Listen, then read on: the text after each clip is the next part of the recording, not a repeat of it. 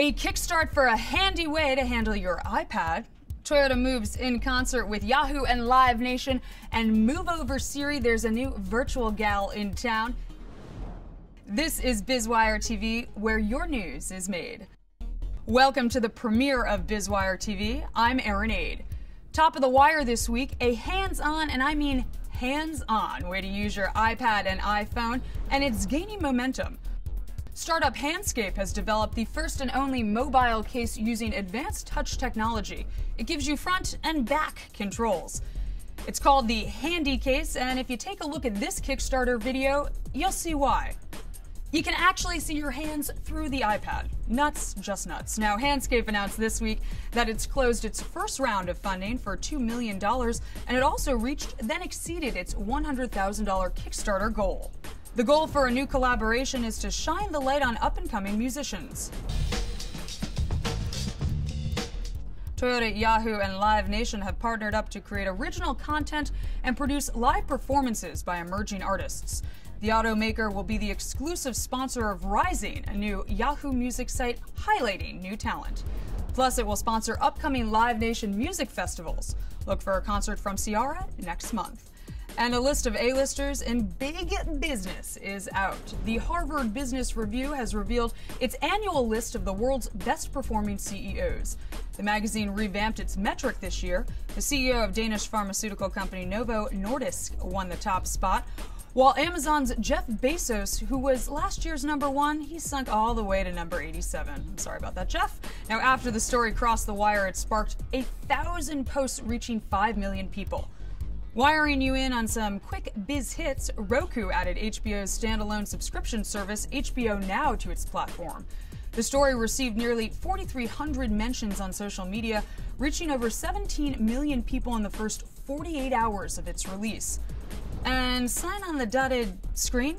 Adobe announced new e-sign capabilities in Document Cloud. They include a mobile app and digital signatures, which are a more secure form of electronic signing.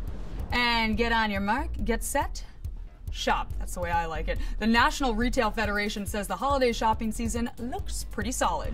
The NRF is expecting November and December sales of $630 billion. That's a solid 3.7% increase. Now, the forecast is even better for online shopping, $105 billion, up 6 to 8%. Tweets about the story just by CNBC and AP Fashion alone reached 2.5 million consumers. That is a whole lot of people. Good luck picking up the phone and trying to get a real customer service rep these days. If you're frustrated, as I am, with automated voices, time to meet Amelia 2.0. What can I help you with? This blue-eyed blonde is the latest version of IPsoft's virtual service agent, and she's more human than ever.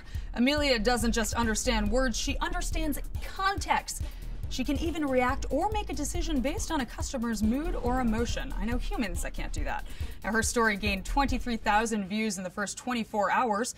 The company says this version of Amelia brings her another step closer to passing the Turing test, where a person can't tell whether they're talking to a machine or a human. Some breakthrough products are getting a cash injection from PayPal founder Peter Thiel's Breakout Labs. NanoGrip Tech has developed a new kind of microfiber adhesive. It's inspired by the gecko's millions of micro-nano foot hairs that give them the stickiness to scurry across walls. Here's how it works in action. Take a look at this robot turning a page with just the touch of a finger. Another company, Maxterial, has developed technology to protect metal. Here's how steel normally handles water. Now, take a look at what happens when treated with Maxterial. Pretty amazing.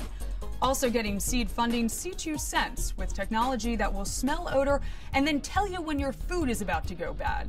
And Cytogen working on expanding our health span. Here are some of the top trenders that cross Business Wire. This, according to our exclusive social media monitor, powered by Nuvi.